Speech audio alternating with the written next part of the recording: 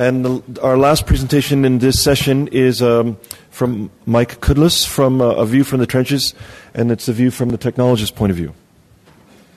I got a timer here if it gives you. Yeah, there is. I'll leave that right there for you. This one right there. Oh, okay. Just leave your pointer right there. Okay. All right, perfect. Thanks. Well, good morning. Am I on? I am. Okay. First of all, thanks for inviting me to represent the Technologists. And I want to start out, first of all, by congratulating all the speakers and everybody who's asked a question, because everyone's used the word technologist and not technician. So that's great. There's nothing that's more like fingernails on a chalkboard to a technologist than hearing the word technician. So that's great. Also, this is actually my 6th presentation this month, believe it or not. I've been all over the country, and nobody's gotten my last name right. So that's consistent, too, which is awesome. It's actually Kudlas. Just remember a cow that can't spit. So Kudlas. And that's how you pronounce it. But over the next 3 hours, I'm going to be talking about A View from the Trench. Oh, actually, 30 minutes. A View from the Trenches. And I have to thank the AAPM for coming up with this title for me. I did not come up with it.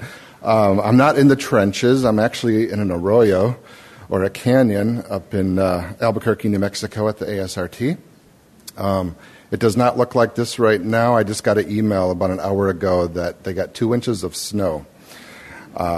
So knowing Albuquerque, the whole city is shut down, and all the kids are running around like crazy people.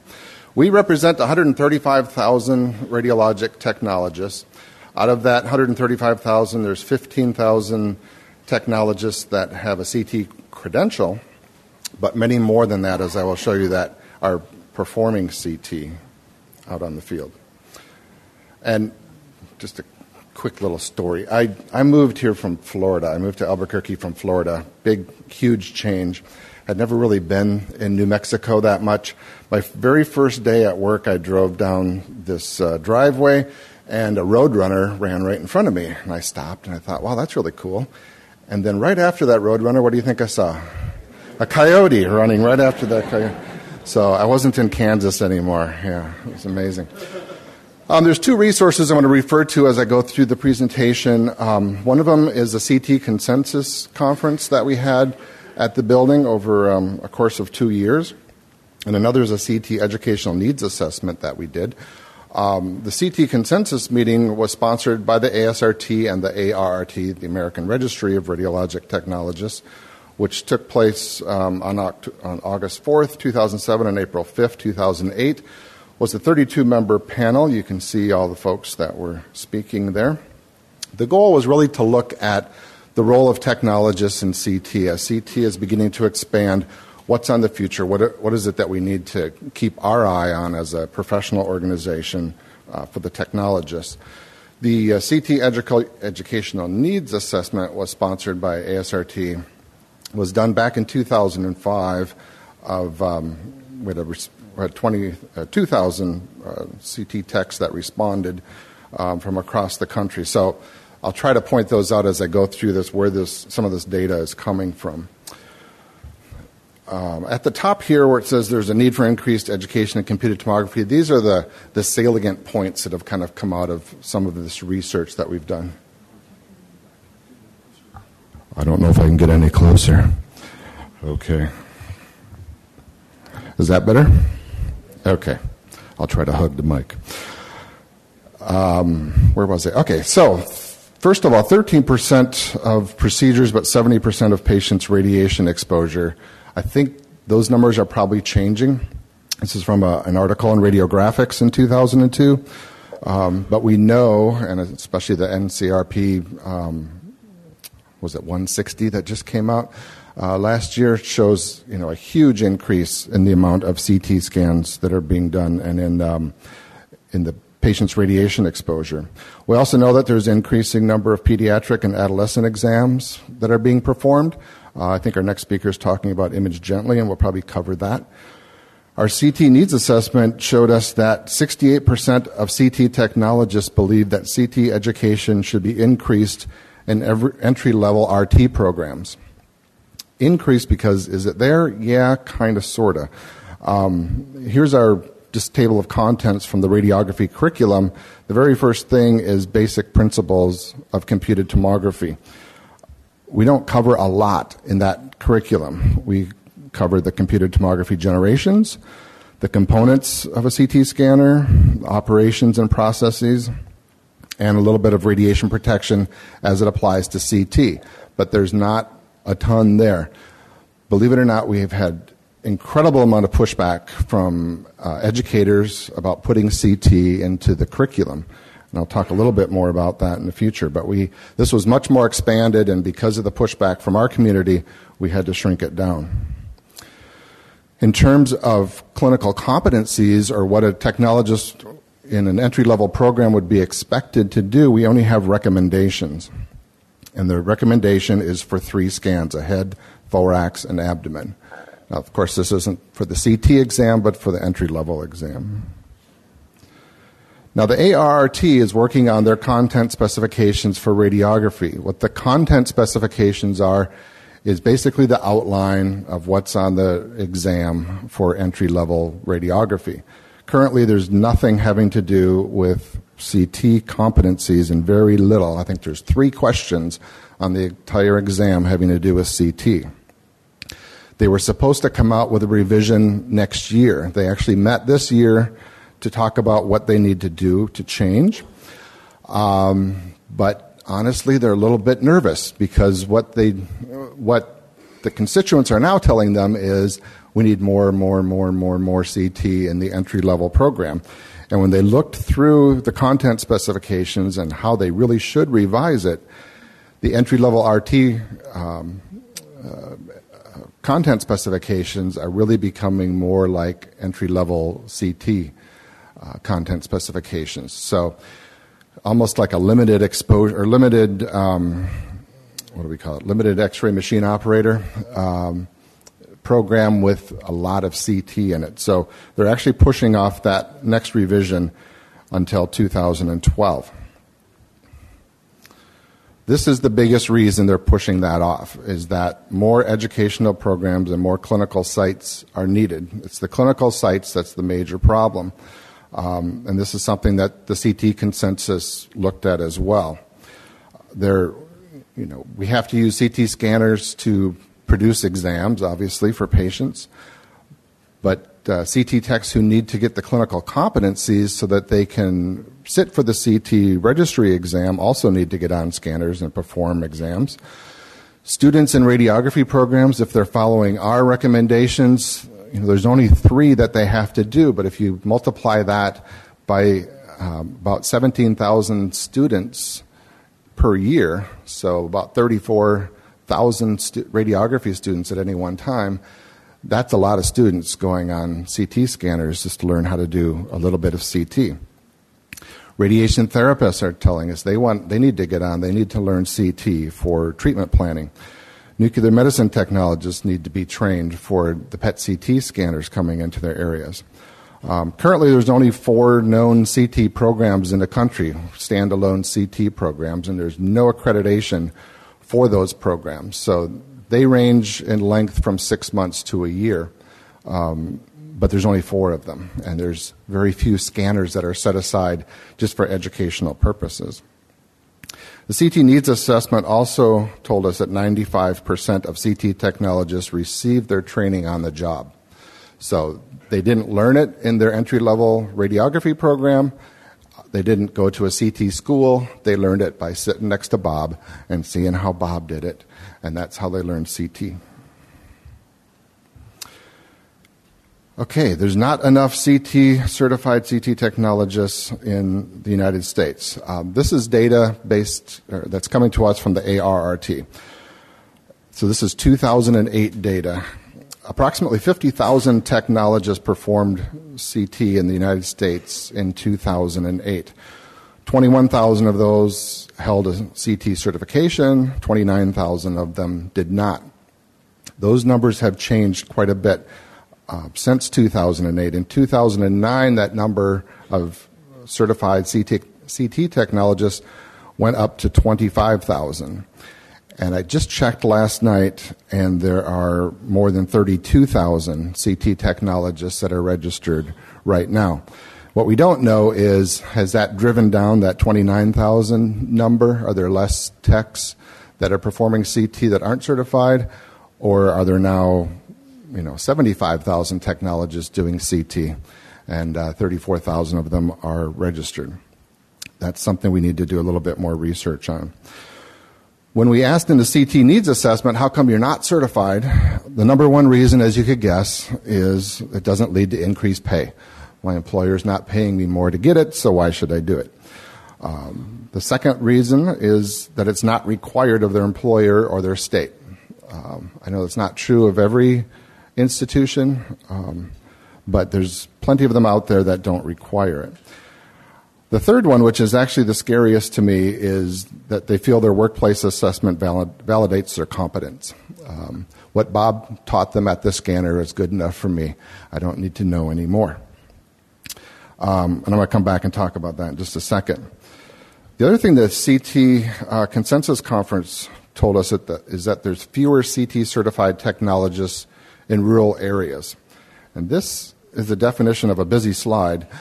But what it is a map of where all the CT technologists are located in the United States.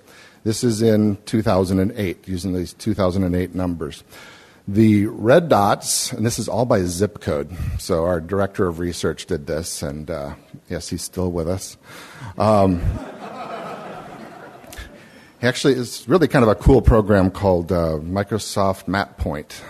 You can put all this data into, and it'll make this map for you. But the red dots are zip codes in which there is a certified CT technologist.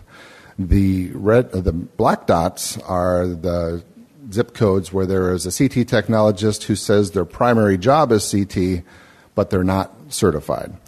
The blank areas are areas where there's not much CT going on, but there might be a reason for that.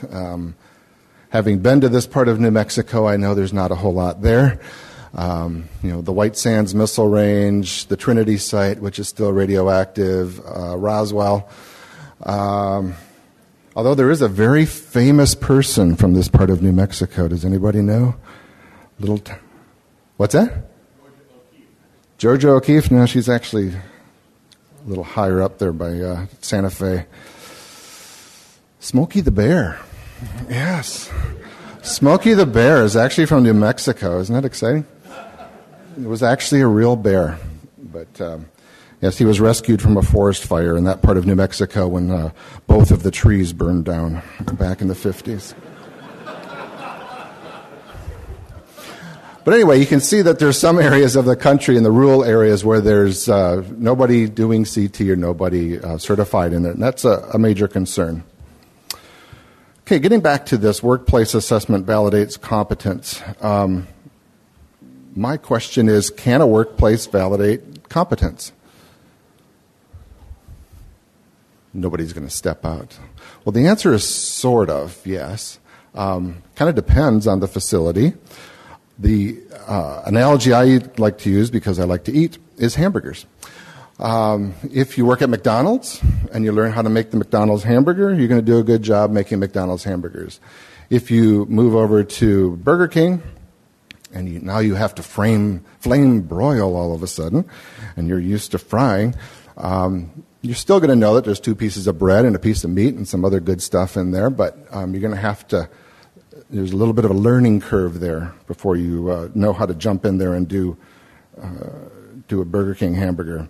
And I probably wouldn't trust anybody from McDonald's to make my green chili cheeseburger that I'm getting fat on in New Mexico.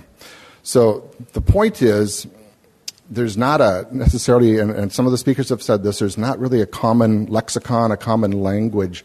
So when a technologist is moving from one place to another, and we know that they're very mobile, there's not that common lexicon that they can hit the ground running. In some cases, they're going to have to step back for maybe 3 or 4 months to learn the protocols of a new institution. The other thing that we're finding is that CT is a core skill, and I kind of touched on this. As I said before, 68% of CT technologists believe that CT education should be increased in the entry-level program. At our CT Consensus Conference, we asked, within 5 years, will entry-level radiographers be expected to perform CT? And 56% said yes. And that's really what we're finding, is that, especially in the rural areas, people want to hire an RT, but they want to double dip and also have somebody who's capable of stepping in and doing some CT scanning as well. Radiation therapists are telling us that CT simulation is a core skill. Nuclear medicine is telling us that CT is a core skill for them. And then we asked this question: within 5 years, will radiation therapy technologists and nuke med technologists perform diagnostic CT scans? Of the nuclear medicine techs, 23% said yes. Of radiation therapy, 31% said yes. Their argument is that why should we have somebody on the table for treatment planning in CT, and this patient also needs to have a liver scanned or something like that? Why shouldn't we just be able to go ahead and do it? Some of these radiation therapists and nuclear medicine technologists are dual certified in CT, so they feel like they should be able to step in and do it on that machine without having to take the patient off the table, bring them over to the diagnostic area, and complete those scans as well. So if you go back about 15, 20 years, medical imaging was kind of like an oak tree, where radiography was the trunk of the tree, and all the other specialties were branches of the tree that people could branch out to. Today, the oak tree analogy doesn't work anymore. It's really more like a banyan tree, if you've ever seen a banyan tree. And just looking at it is confusing. Well, there's really several different ways to get into medical imaging. You can go directly into a sonography program, directly into nuke med, directly into radiation therapy, directly into radiography. And actually, I forgot to put MRI on here, is now considered an entry-level modality as well. So all these other branches are still kind of up there, but there's different ways of getting to those upper branches. CT is now becoming a entry-level branch as well. And what we think is going to happen in probably the next 10 to 15 years is radiography is going to move up and be one of those branches as CT takes over more and more. There's things like, when I was a student, we did a lot of sinus x-rays. I love doing sinus x-rays. A lot of places don't do sinus x-rays anymore. They're all going to CT. Although we have heard some reports that those are coming back to radiography as people are starting to fear the dose in CT. So not quite sure what's going to happen, but this seems to be the trend. And instead of radiography programs teaching CT, we really think in about 10 to 15 years it's going to be CT programs teaching a little bit of radiography. Okay, we talked a little bit about regulations in some of the other presentations, but currently there's no federal regulations that exist for CT technologists to be certified or anything related to CT education for technologists on the federal side. There are 3 states, however, Colorado, Wisconsin, and Oregon, that do require CT certification. But there's still 6 states out there, plus the District of Columbia, that don't have any sort of licensure for medical imaging for the technologists. Actually, this is one of them here. There's for technologists in hospitals, Georgia does have some rules and regulations, but in independent diagnostic testing facilities, there's no regulations. MIMPA was just discussed in 2010 in terms of what's required for technologists. The IAC requires that the technical director or the lead tech be CT certified. The ACR recommends post-primary certification in CT, and the Joint Commission hasn't told us what their plans are yet in terms of certification. But this will all be effective in 2012, so it's coming up pretty quick for us. So, looking at the CT needs, what is it that technologists really need out there? The number one thing is creating that common lexicon. And I know several people have already discussed that already, but in terms of terminology and protocols, the more we can create that common lexicon, that common vocabulary, it's going to help the technologists. And as those are being developed, we're going to include everybody. And the team approach has been discussed several times, so I'm not going to go into that. Just, don't forget the radiologic technologists as you're putting that together. The other analogy I like to use is, when I moved to New Mexico, it was so cool, so beautiful, and I had a lousy camera. So I went out and spent $600 on a really nice camera. And the very first picture that I took with that camera was a piece of junk because I didn't know what I was doing. So, as we discuss protocols and as the vendors design equipment, remember the most important part of that equipment is the technologists that are sitting behind the keyboard. Somehow we need to incentivize CT certification, or I'll generalize that to CT education. Federal and state statute is one way to do it. I don't think that's necessarily the best way to do it. But accreditation requirements and at individual institutions. I'm not sure exactly how Mayo has done it, but I know all the technologists in Mayo Rochester are CT certified. And I think it was just a decision that was made. Yeah? That you made. Awesome. Okay. So if more institutions did that, that would help to drive this. And then bridging the education gap. The biggest thing is we need to somehow take the pressure off the clinical area. They're being bombarded not just with doing CT exams, but with training all these people, training new CT techs, training students, training radiation therapists, training nuke med techs. And if technologists are coming to them with nothing, they're having to spend a lot of time starting from square one. So we need to bridge that gap so that when they come to the department ready to learn, that they have some sort of a knowledge base to be able to do that. And then providing education for those in rural areas where there might only be one or two CT technologists or two or three radiologic technologists performing CT. Somehow we have to get them that education. What we did at ASRT is came up with a CT Basics course. This is my shameless plug. But also to tell you that this has been our most popular, by far, the most popular product that ASRT has ever put out. There's a huge need for this. We just finished it about probably a month ago. 3,000 technologists have been through this, and we've had 150 institutions that have purchased this to teach in their entry-level programs.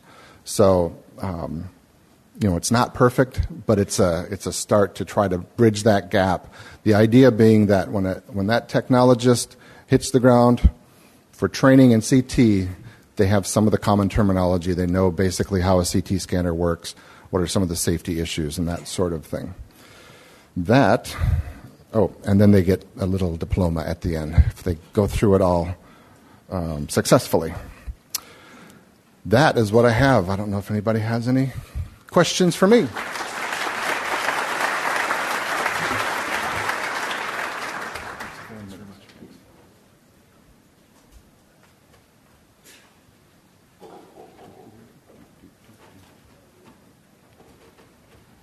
Just wanted to thank ASRT for all the work they've done in developing educational materials. And recently, under your leadership, we have 4 free modules on the Imagenologia website, and the 4 and soon to be 5 CT vendors have also developed these modules. They're in production and should be up in about 2 months. They're free, downloadable anywhere, and so it'll be 9 modules that technologists can assess. So as physicists, if you don't mind, let technologists know that these resources are available. Thanks. Yeah, we're really trying to shift the paradigm of what constitutes education. For a long time, I think we've fallen into the belief that education is only CE, and the only reason that a technologist is going to come and take educational products is because they're getting CE for the education that they're taking, and that we're finding is not true. That if it's relevant, if it's good information, and certainly the Imagenologia modules are very relevant for pediatric imaging, people are falling over themselves to come and take that, even though they're not getting CE for it. Do you know anything about insurance companies making it a requirement? requirement for the technologists to be certified? That I do not know. Sorry. Thanks. Excellent. Thanks again to our speakers for staying on time, and we're now on break until 11.